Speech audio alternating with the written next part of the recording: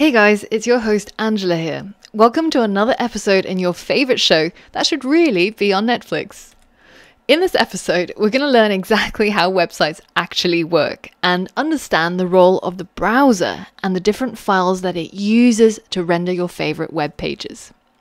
Previously on the Complete Web Development Bootcamp, you learned that the internet consists of a wire that connects client computers with server computers. And you learned that there are special kinds of server computers called domain name service servers, which acts as a big old yellow pages phone book and can look up the IP address of any website you want to access. And when you find out that IP address, you can directly hit up the server computer for the website that you want to view, and they'll send you all the files and data for your browser to be able to render it on screen.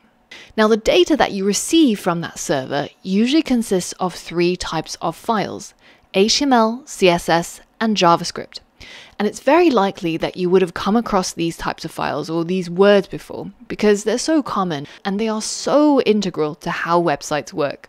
But what exactly do they do? And why are there so many different types of files? Why can't we just have one file that's, a website?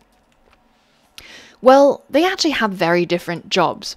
So, for example, the HTML code file is responsible for the content in your website. So if a website was a house, then the HTML would be the actual bricks of the house. It's the raw materials that makes up your house. Similarly, the HTML file contains the content of your website, like the text content or the images or buttons or links. The second type of files are the CSS files, and these are responsible for styling your website, like the color of the walls or the shape of your door. The CSS file determines how your website will look. So what color will the background of the page be, or will the buttons have rounded corners? It targets all the content in your website that you created using HTML, for example, the text or the buttons, and applies the styling to those elements. So you could use CSS to make a button red and have rounded corners, and the button text to have a particular font. That is what CSS is for. Now, the final component is the JavaScript code. And this is the code that allows your website to actually do things or have functionality. So if you were building a house, this would be like adding light bulbs that can turn on and off, or putting in a cooker that can actually turn on a fire to heat your food. It turns your house into a home, and the JavaScript code does exactly that for a website. It turns a static website, which just has pretty images or text, into something that a user can actually interact with. For example, send an email in Gmail or post your breakfast on Instagram. It allows your website to actually do things and become functional, not just something pretty to look at. So if we take the Google homepage as an example again, once we receive these three types of files from the Google server, we can use our browser, which is a piece of software that specializes in dealing with these files. So when the browser loads up the HTML, we'll get to see the content of the website.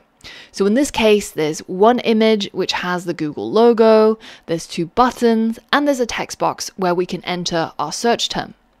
Now, when the browser then loads up the CSS files, then it will modify the appearance of those components. So we don't get any extra buttons or images or anything with the CSS, but it will now look exactly the way Google wanted it to. The shape of that text box or the color of the buttons. And finally, using the JavaScript file, the browser gives us the functionality of this website. So we can type in a search term like Google in 1998.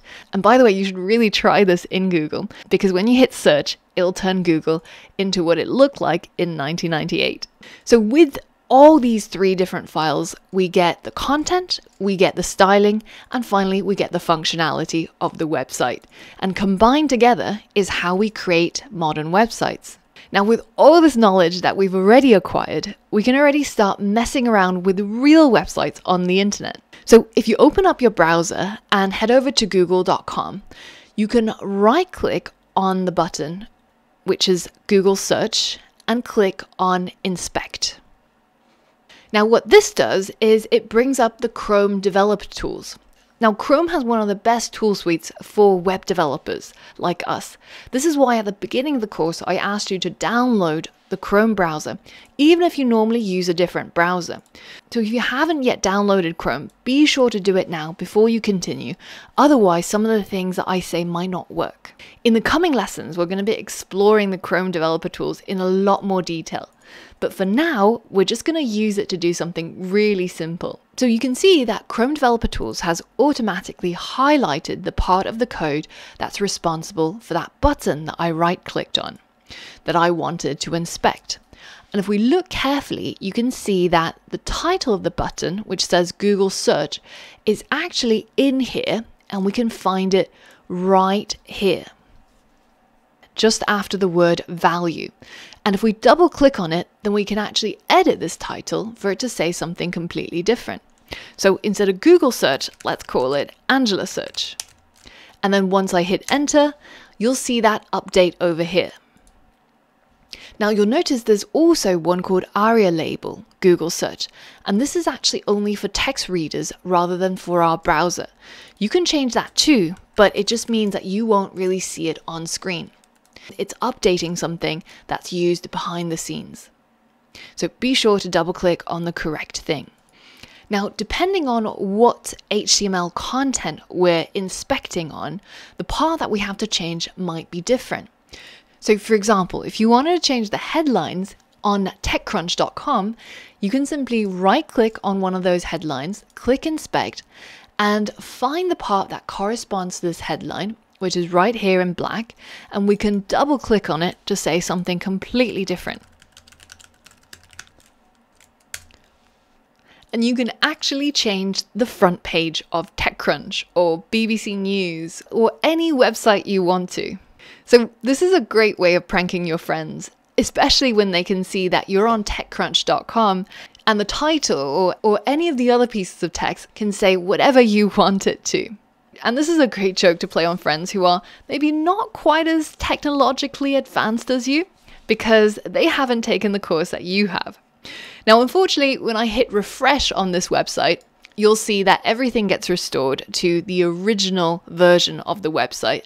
And the reason for this is because when we hit refresh, we're asking TechCrunch's servers to deliver us the HTML, CSS, and JavaScript files once again so that we can render the website on our browser.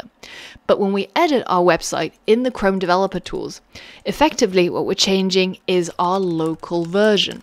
And this doesn't get saved when you hit refresh. So of course, then the website will update to the original content.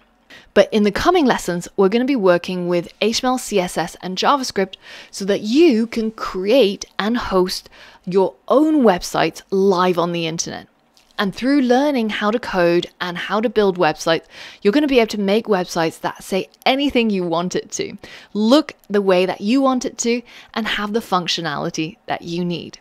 So for all of that and more, I'll see you on the next lesson.